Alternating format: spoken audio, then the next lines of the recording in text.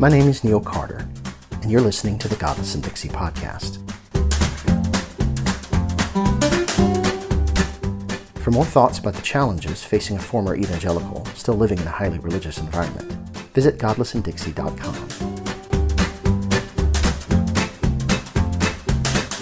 5 times Jesus sounded like a humanist.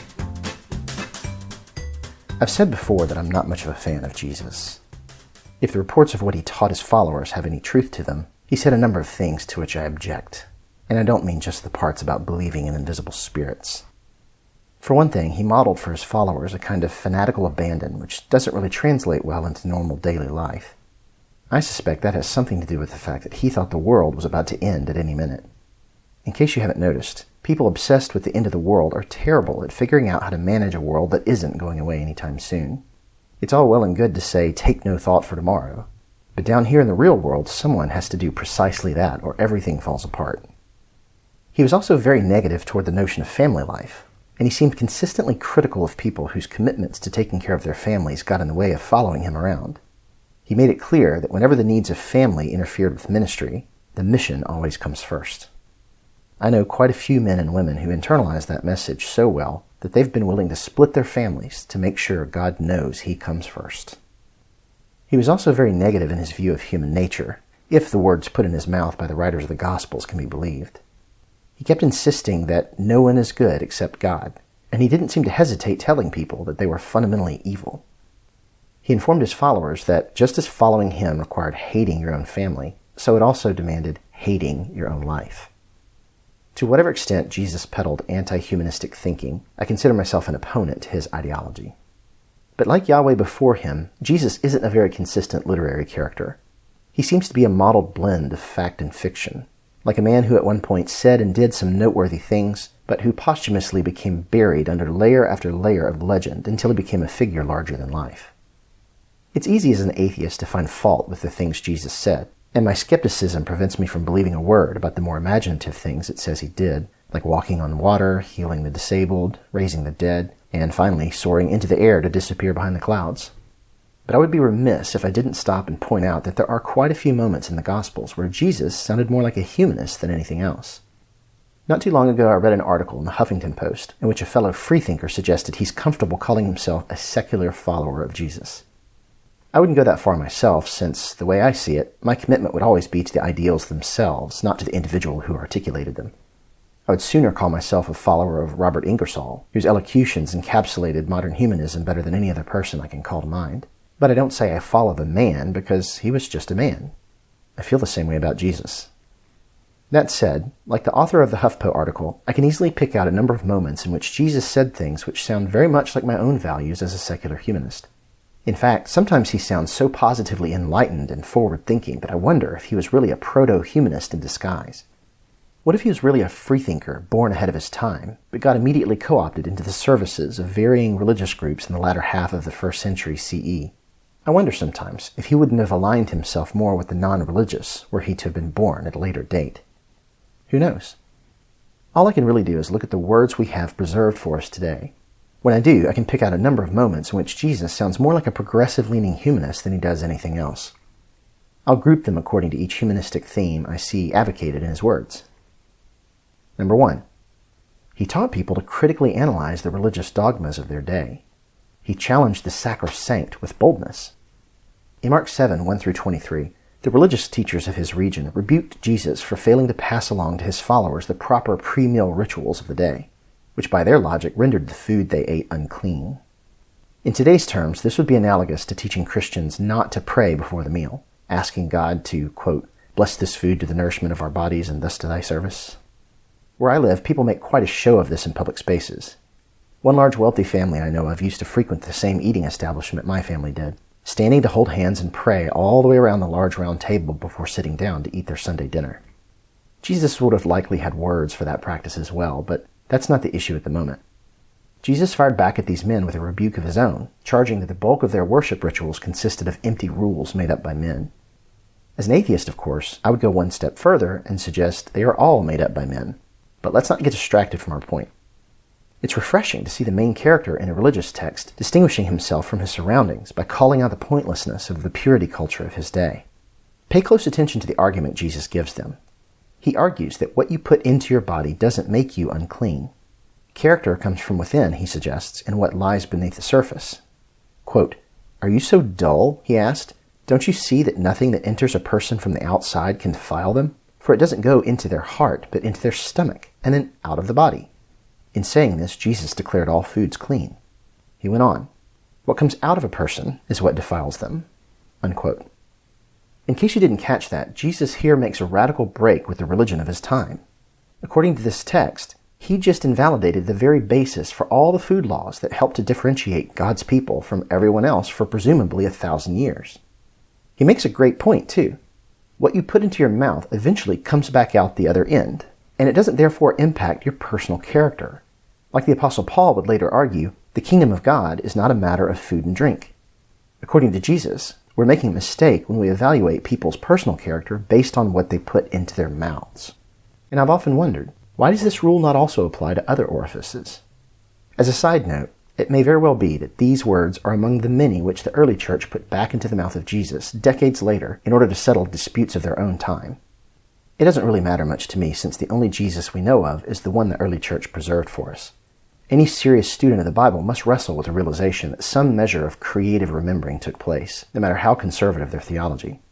But the statements are still there, demanding that we decide whether or not we can agree with what it says that he said. Number 2.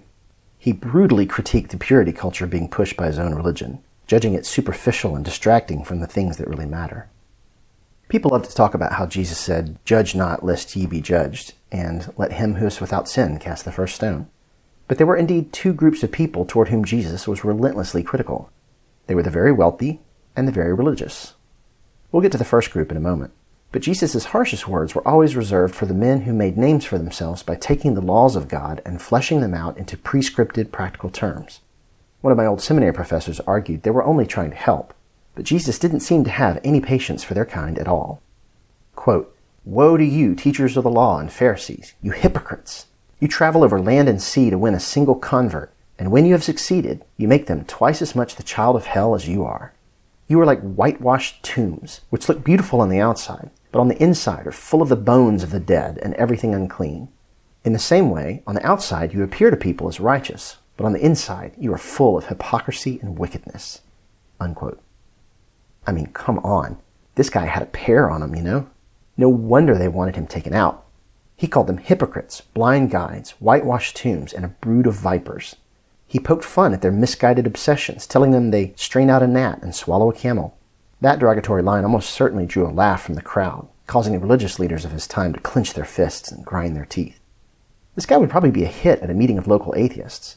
At times, I swear, we would say the exact same things. Number 3. He collapsed the vertical dimension of piety into the horizontal, redefining virtue in terms of how you treat your fellow human beings. It's always impressed me that Jesus approved of boiling the 613 laws from the Old Testament down into just 2. Love God and love each other.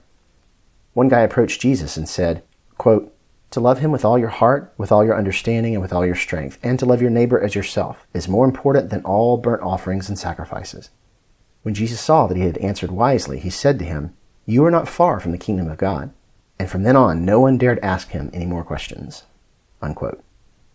That shut them up, didn't it? I'm not sure people knew what to do with him sometimes. He basically just condoned dismissing the entire temple cultus in favor of simply trying to do a better job of loving well.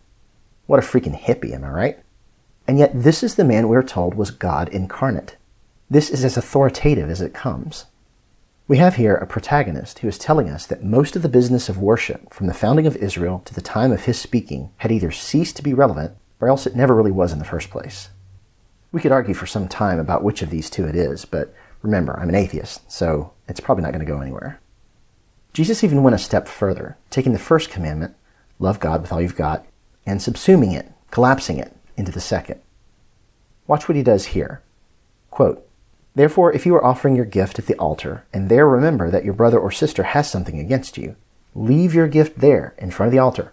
First go and be reconciled to them. Then come and offer your gift." Unquote. True worship, according to Jesus, consists in treating your fellow human beings well, showing them respect, love, and kindness. According to him, God isn't all that interested in your performance of the prescribed religious ritual. What he wants, according to this man, is for you to learn to value your fellow human beings, treating them the same way you would want them to treat you. His favorite verse seemed to be Hosea 6:6. I desire mercy, not sacrifice. I know this because he brought it up on multiple occasions. Love your neighbor as yourself, he also loved to say. As an atheist, I can't really argue with that.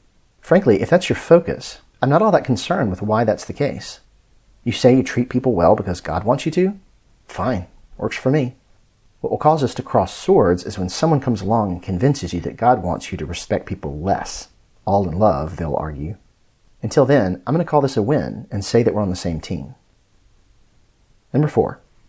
He denounced nationalism and tribalism in no uncertain terms, telling story after story commending people for reaching out to those who are different from them.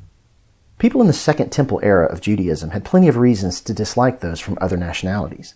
In fact, dislike of the other was woven deeply into the tribal history of the people of Israel, divided as they were between competing kingdoms and bloodlines. The Old Testament often spoke of loving your neighbor but hating your enemy. Jesus directly contradicted that in a bold move which pitted his message against the message of an underlying theme of ancient culture. Quote, You have heard that it was said, love your neighbor and hate your enemy. But I tell you, love your enemies and pray for those who persecute you, that you may be children of your Father in heaven. He causes his sun to rise on the evil and the good, and sends rain on the righteous and the unrighteous. Unquote. Jesus had an irritating habit of telling stories in which a foreigner behaved better than the people from his own nationality. The most famous of them all is his parable of the Good Samaritan. In that story, two religious people, who ordinarily would be the heroes in stories like this, just walk right by an assault victim fighting to stay alive on the side of the road. They were likely too concerned about becoming unclean to sully their hands helping the poor unfortunate victim.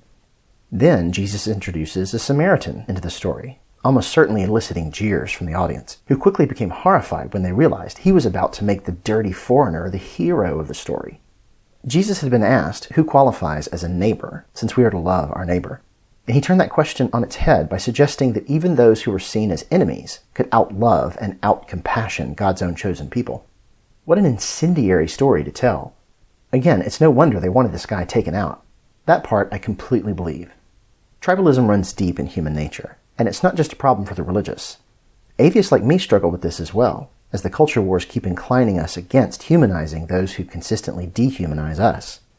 It's not an easy thing to keep in mind, but the way I see it, that's part and parcel of what it means to be a humanist. In our quest to be good without God, even the without God part cannot be allowed to exclude others unless we ourselves want to become guilty of the very exclusionary behavior we are always criticizing our religious counterparts for exhibiting. This isn't an easy thing to do, but it's one of the things that Jesus and I seem to agree on. Even if he didn't consistently espouse this idea, though, it's still a good goal to pursue. To my mind, anyone trying to make the world a better place for everyone, not just for themselves, is on the same team. Number 5. He denounced social injustice and greed, calling on the wealthy and powerful to use their privilege to benefit others. Jesus reserved his harshest words for the very religious, but his second harshest words were directed toward the very wealthy. In his mind, wealth and privilege were only useful and good to whatever extent they were used to benefit the rest of humanity. Wealth, in and of itself, wasn't bad, but the moment it became hoarded by the well-off, it became an evil that shrinks the size of their soul.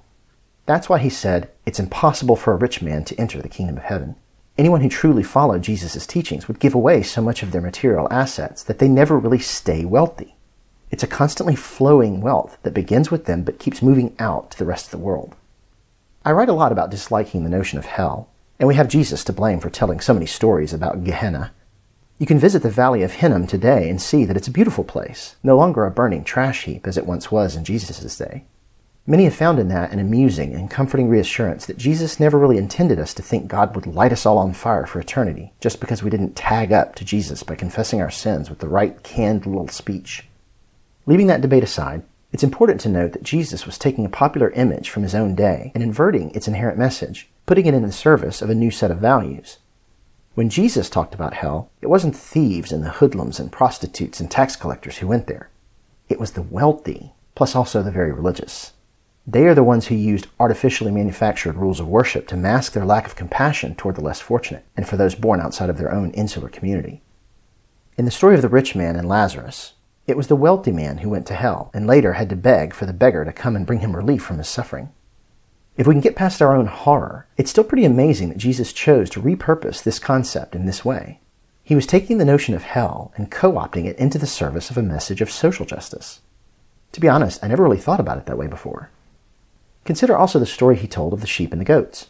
In that story, it wasn't the conventionally wicked who wound up receiving the judgment of God. It was the ones who failed to take care of other people who were in need. In this story, Jesus is essentially suggesting that God's blessing and eternal judgment aren't contingent upon adherence to things like Sabbath laws, dietary laws, or even sexual norms. And no, not even on faith in the Pauline sense. According to Jesus, what happens to you after you die depends much more on how well you treat your fellow human beings than on how well you keep your testimony. Just try telling that to an evangelical minister, though. Upton Sinclair once said, quote, "It's difficult to get a man to understand something when his salary depends upon his not understanding it." Unquote. The Gospels report that Jesus foretold of a coming destruction. It's difficult at times to tease out which statements were meant to indicate the end of the world and which were simply going to spell the doom of the nation of Israel. Perhaps he expected them both to happen at the same time. I'm not really convinced either way. Nor am I convinced that Jesus really predicted the destruction of Jerusalem as precisely as it makes it sound like he did. At one point, after someone praised the beauty of the stones out of which the temple was constructed, Jesus informed them that not one stone would be left on another. There would come a day that an enemy army would descend on the city and wipe out its inhabitants, scattering them to the four winds and obliterating their central symbols of national identity. This was most likely an anachronism, since the Gospels were probably written well after these things took place. But I'm less interested in when the predictions were made than I am in why. What was the reason Jesus gave for this destruction on the city? There is throughout the Bible a consistent prophetic theme in which God visits judgment on his people whenever they lose sight of the things he really wants them to focus on, like caring for the poor, the downtrodden, and outcasts. Not everyone in the Bible sticks to that message, mind you. It's a mixed bag. Sometimes the writers of the Bible are much more focused on minutiae and rule following. But there has always been a sort of minority report running throughout the Bible, a prophetic tradition calling the nation back to its ideals, warning them that God is going to remove his blessings from them if they refuse to extend the boundaries of their concerns to people not entirely within their already too small social circles. It matters little to me that these interpretations may have been written after said destruction occurred, through mediating forces like enemy armies, of course. What matters most to me is how consistently they invert the values of the religious establishment, calling the nation back to its social responsibility toward their fellow human beings. That kind of message tracks very well with the humanism that has come to dominate my own worldview. That is the kind of warning that even my own country could use hearing again in a fresh and convincing way. What I wouldn't give to see Jesus show up and directly address white evangelical Christians for a few minutes. That video would blow up the internet, you know what? The smackdown would be delicious. If only.